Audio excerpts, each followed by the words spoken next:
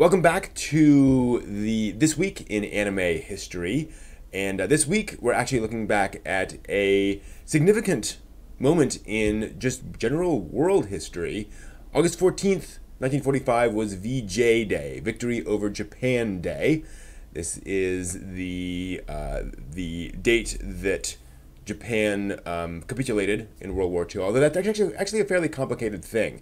It actually kind of depends on where you count, as does so many different things. This was announced on August 14th, after some discussions in the behind the scenes with the Japanese. But when that happened, it was actually August 15th in Japan because of international dateline and all that stuff.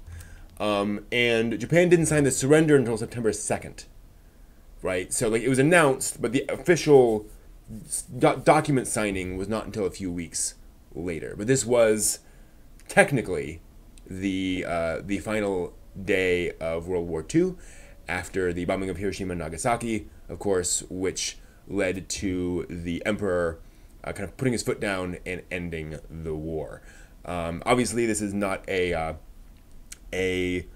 thing that is referenced all that much in anime, but very important for the ending of World War II, and thus eventually the bringing of Japan into the major world powers in a few decades, and allowing anime to grow and flourish. So, out of such tragedies, many things occur.